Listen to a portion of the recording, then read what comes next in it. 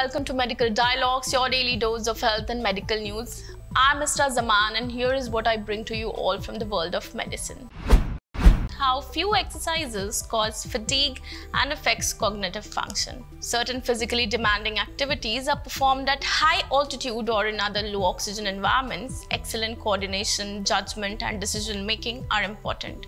In some cases, such as when mountaineering, these capabilities may be the difference between life and death. Low blood oxygen levels were found to be the distinguishing factor that affected executive control related neural activity and cognitive performance when exercise was performed in low oxygen conditions. In a study published this month in Scientific Reports, researchers at the University of Tsukuba showed that reductions in neural activity in brain regions responsible for executive control related cognitive functions and cognitive performance during exercise in low oxygen conditions could be prevented by maintaining oxygen saturation. Researchers demonstrated causally that the decreases in neural activity and performance are caused by a low oxygen availability to the brain tissue. It was not straightforward because of the complexity exhibited by the brain and all its functions. Researchers compared the effects of hypoxic conditions in which blood oxygen level is reduced with those in which blood oxygen levels remain stable during exercise. By doing this, they isolated low oxygen saturation as a factor for decreased neural activity and decreased performance. Neural activity in the prefrontal cortex was measured with functional near-infrared spectroscopy to show change in oxygenated hemoglobin, that is, oxygen usage from regional blood supply. Cognitive performance was assessed using Stroop interference, which is the difference in completion time or number of errors between neutral and incongruent trials. In incongruent trials, the color of the text must be identified when, for example, the word red is written in green. In neutral trials, only the color of a swatch must be identified. The study suggests that oxygen supply is important for maintaining cognitive function during exercise in low oxygen environments. Furthermore, regions of the brain with newer, that is from an evolutionary point of view, less critical functions may be lower priority than those responsible for functions that keep us alive. Thus, the effects of cognitive fatigue must be taken into account when physical activities that require judgment and critical thinking are performed in low oxygen environments. A new growing concern where typhoid evades all antibiotics and needs immediate attention. The bacteria that causes typhoid fever is becoming increasingly resistant to common antibiotics used to treat the disease, with resistant strains spreading to hundreds of countries in the past 3 decades, new analysis shows. The study published in the Lancet Microbes shows how resistant strains originally from South Asia, where the disease burden is highest, have spread to other countries 200 times since 1990.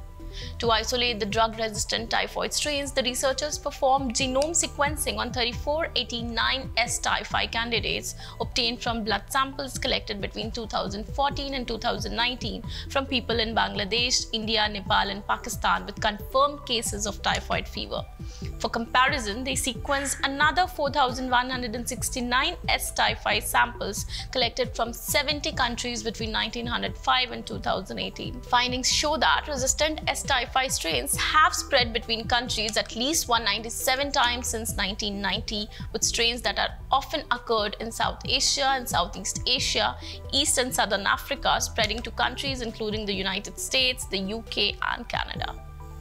Researchers also compared strains showing resistant to macrolides and quinolones, which are considered the most critically important human antibiotics.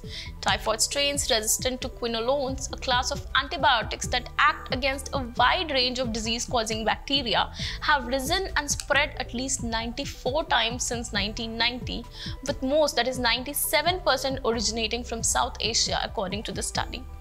As a result, we need not think of typhoid as a problem in certain countries or regions, but rather a global problem that requires a global response. That includes funding for surveillance and typhoid vaccines. One of the challenges with addressing typhoid is the lack of reliable diagnostics. Blood cultures require sophisticated laboratory infrastructure, are expensive, take 2 to 5 days for results, and miss 40% of cases. As a consequence, many people with fever are treated with antibiotics for suspected typhoid when they do not actually have the disease, fueling drug resistance, ended the authors. how basic things like drawing can help in diagnosing dementia. Changes in drawing traits have been reported in people with early stage cognitive impairments, but most studies have used a single drawing task only. In a study published recently in the Journal of Alzheimer's Disease, researchers have found that they could classify people with normal cognition, mild cognitive impairment, and Alzheimer's disease with much greater accuracy by combining traits extracted from 5 different drawing tasks than by using just 1 or 2 tasks. The researchers used 5 different drawing tests that capture different aspects of cognition and are commonly used when diagnosing Alzheimer's disease and mild cognitive impairment. While these tests were being performed, 22 different drawing features relating to pen pressure, pen posture, speed, and pauses were automatically analyzed per test. The researchers then compared these features with scores from 7 different tests of cognitive function and used a computer-based program to see how well the drawing traits could be used to identify people with normal cognition, mild cognitive impairment, or Alzheimer's disease.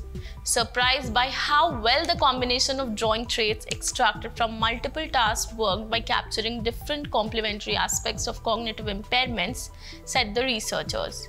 The 3-group classification accuracy of all 5 tests was 75.2%, which was almost 10% better than that of any of the tests by themselves. In addition, the majority of the drawing features that were different between the 3 groups had greater changes between the normal and Alzheimer's disease subjects compared with the normal and mild cognitive impairment subjects. This is important because mild cognitive impairment is often considered as an early and less severe form of Alzheimer's disease. Although this was a relatively small study, the results are encouraging. These results paved the way for better screening tests for cognitive impairments, the researchers concluded. Developmental changes in preterm babies. A study in the Journal of the American Academy of Child and Adolescent Psychiatry, published by Elsevier, reports that among very preterm born children, subgroups can be distinguished with distinct outcome profiles that vary in severity, type, and combination of deficits. Children born very preterm, that is after a pregnancy duration of less than 32 weeks, have a higher risk for difficulties during development than peers who are born after a normal pregnancy duration. Now, what kind of difficulties and to what degree, however, varies strongly from child to child. Nevertheless, very preterm born children are usually considered as one group. According to the new research, their findings suggested that the population of very preterm born children could be divided into 4 subgroups, each within a different profile of developmental outcomes. Almost half of the children, that is 45%, belong to a subgroup of children who had no difficulties and functioned at similar levels as their full-term born peers. However, 55% of the children belong to one of the 3 subgroups with suboptimal developmental outcomes. The first subgroup consisted of children who primarily had difficulties in motor and cognitive functioning, whereas the second group of children primarily had difficulties in behavior, emotions, and social relationships. A small subgroup of children had more severe impairments in all domains of development. The researchers were also interested to know the predictors of these developmental outcomes.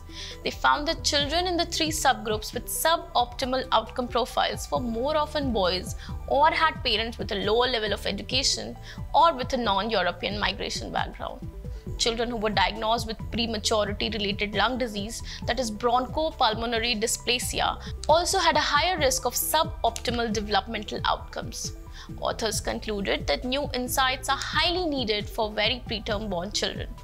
Preterm birth rates are increasing, as are survival rates, especially among the most immature infants who have the highest risk for impairments.